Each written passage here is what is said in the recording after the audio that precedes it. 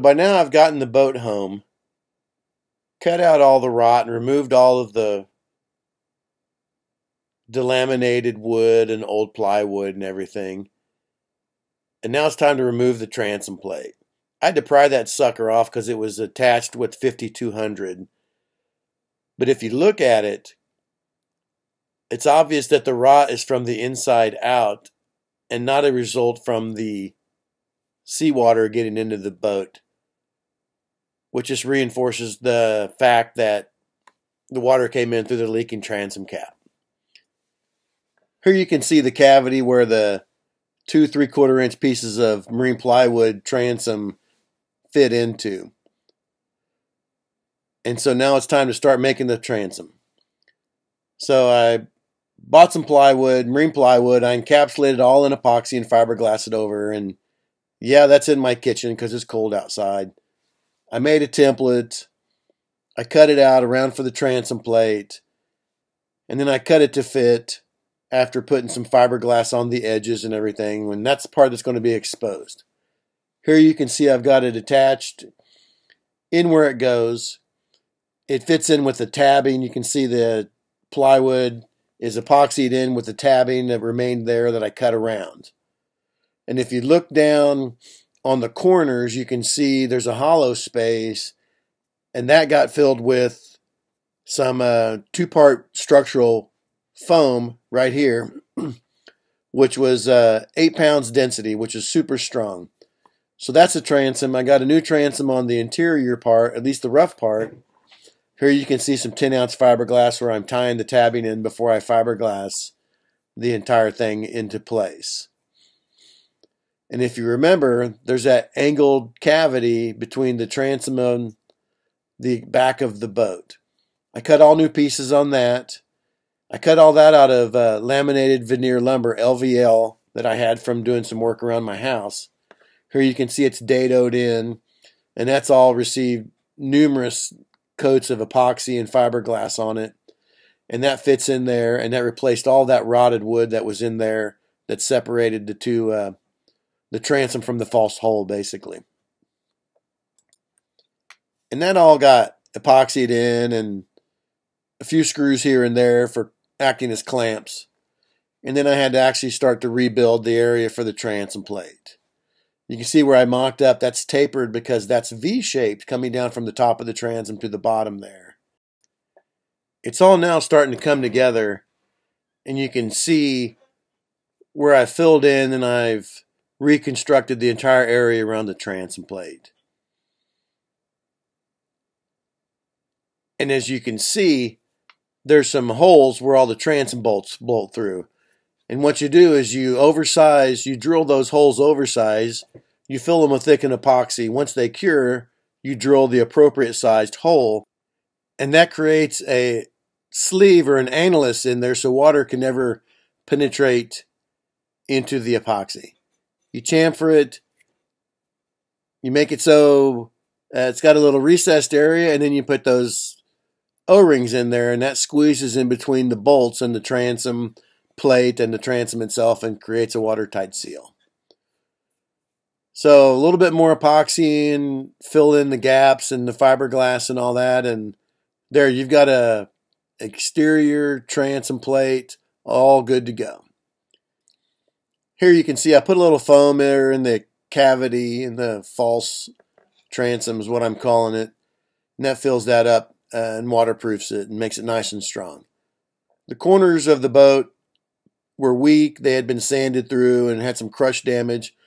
So that also got filled up with some of that 8-pound density structural 2-part polyurethane foam. Filled that up, and that stuff is wicked strong, and it's good to go. Here you can see there's a little bit of a lip at the top of the transom. I had to fill that in. I had to do a lot of miscellaneous. Those are the scuppers. I had to redo the scuppers. Made my own tube there. Epoxied that in. Fiberglassed all that in. So the water that gets inside the hole can get outside the hole. Here you can see where there's a mount for a rear cleat on the back of the boat. And that's all been epoxied in and waterproofed. and that goes through the LVLs that was in there before. So that's super strong. That might be one of the strongest parts of the entire boat itself.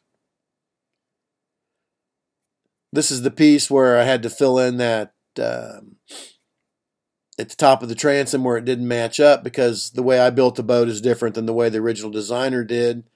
The way he did it kind of sucked because it ended up getting rotted and I had to replace it. So that makes it all the way flush up to the top, nice and smooth. There's where my stern light is going to go through. You can see the hole there for the wire. And that's all filled in. And that got sanded, smooth, faired. 18 ounces of fiberglass went on that outside lip there.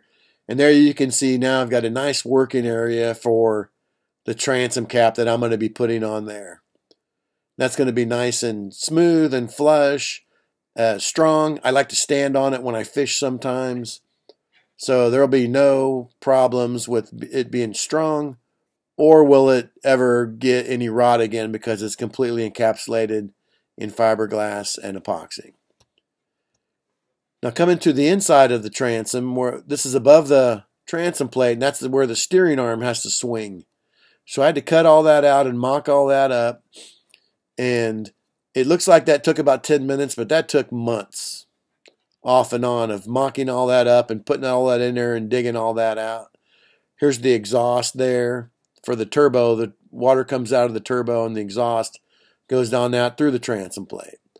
So that all swings. That's all custom. And that transom's really important because it holds up the half part of the boat motor, because the front of the boat motor is the only part with engine mounts.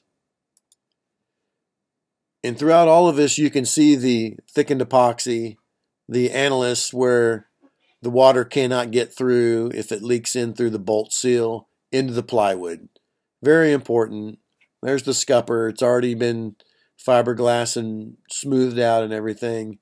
You can see where the fiberglass has been applied on the lip around the engine box, which water comes in and drains around that. And the inside of the transom is just about done. But if you see that, and if you remember the transom has a V in it. So if I put a bolt from the inside to the outside, there's no way a washer is going to fit flush on both surfaces. So I had to angle the interior portion of the transom with some thickened epoxy, which is just epoxy and fumed silica and some micro balloons. So that way, when I put a bolt on there, the washer fits flush, and then I can put a nut on there, and that gives me even clamping pressure. And this is significant for the long-term well-being of the boat. So water's not going to be able to get through there. It's going to sit flush. I'm going to get even pressure, and I'm going to make it well worth my investment in my time there. And right here you can see I did a little bit of fiberglass work on the stringers. They were solid. Mounted all that up. That's the tilt and trim. And after, I think at this point I've had the boat for a couple of years, it's time for well-deserved beer.